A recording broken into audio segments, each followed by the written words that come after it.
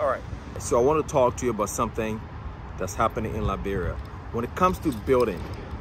But before we do that, let's find somewhere else. It's pretty noisy out here. All right, so it's much quiet in here. So let's talk about building in Liberia, and as far as the processes and steps that you need to take to get started with the process. Now, most of us, when we are building in Liberia, we hit up our uncle, auntie, our friend, or somebody else that people recommend, right? And, you know, especially those who are in the diaspora, we're busy, we got family, we got work, so we'll leave everything up to the builder or whoever else recommended, recommended to us. Now, here's what I'll say. The key few things, these are the 2 or 3 most important things that will really get your project up for success, but also get you a beautiful home. A lot of us are building homes in Liberia now, as we all know.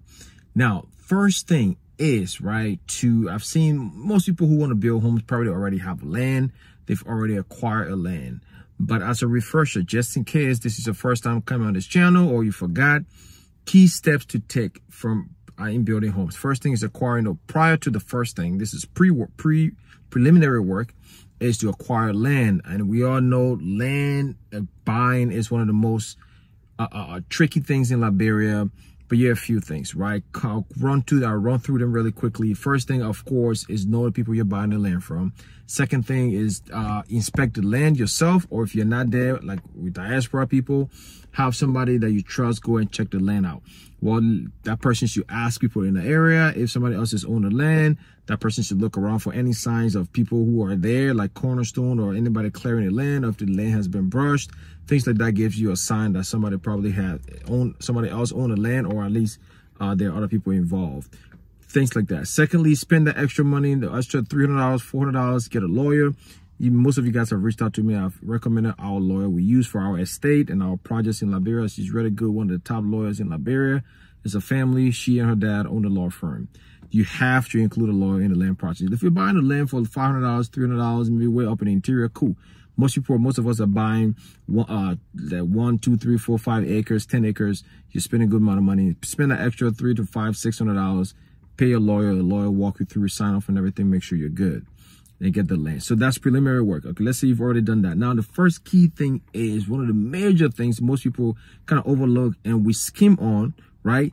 I made a post online the other time and somebody made some gentleman, he made a good argument. He said, look, and I was complaining about how houses look in Liberia. And he made a good argument. He said, look, there are a lot of people who can do the work in Liberia and out of Liberia.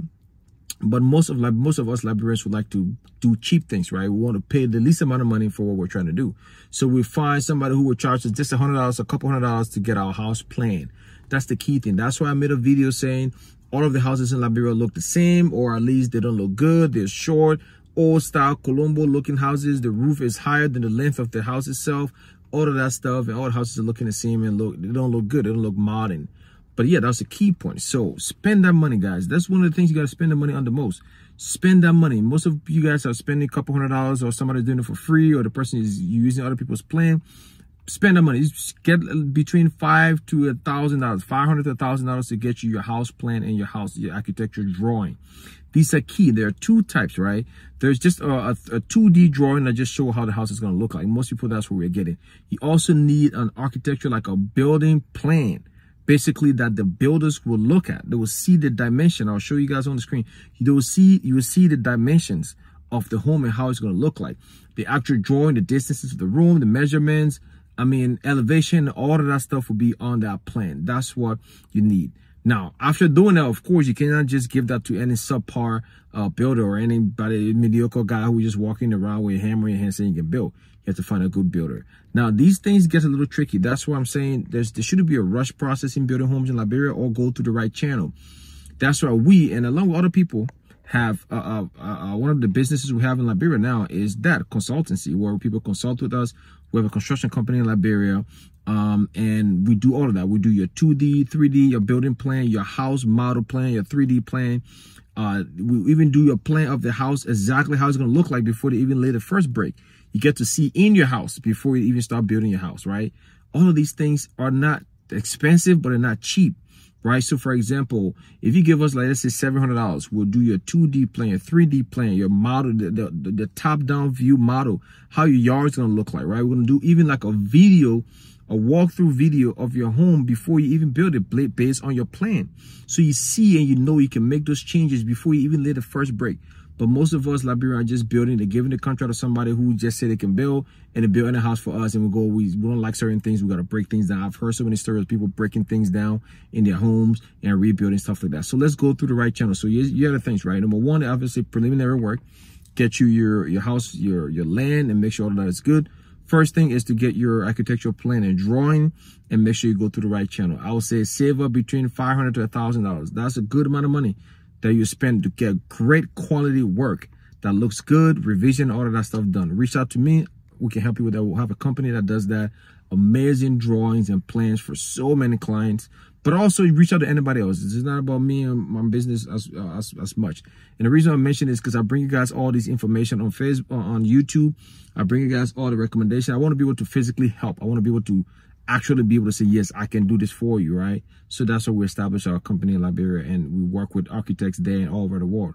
So that's the one thing to do. Or find somebody else, ask for recommendation, and look at modern looking homes, right? Get drawings for modern homes. That's number one, a good architecture drawing.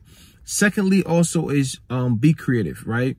In getting your home, be creative.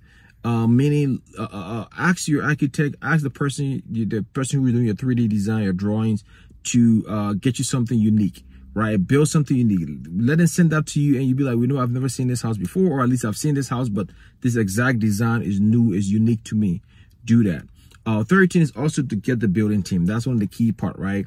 Most of us get our building team from just people saying, oh, this guy can build, this guy can build, this guy can build, right? You need to get a building team that understand your vision. You need to talk to them, ask them questions, not just somebody who can build and that's it, right? Ask them questions to make sure they're on the same page as you, and make sure they get the vision.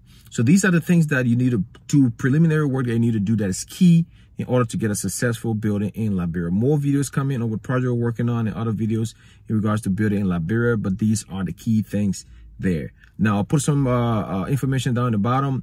Our website for our house plans and all of that stuff, we're redoing it, so it's not up yet, but you can reach out to me on WhatsApp and things like that. We can discuss how you want to do it, or I can recommend other people who can do the work, or if you know other people who does the work, just gonna reach out to them as well. But yeah, there it is, guys. Some key factors to consider when building in Liberia to make sure your project goes well and to get something modern and unique. All right, I'll bring more videos. Happy whatever day this is. Probably I'll post this on Friday or so, but happy weekend. I'll talk to you guys soon.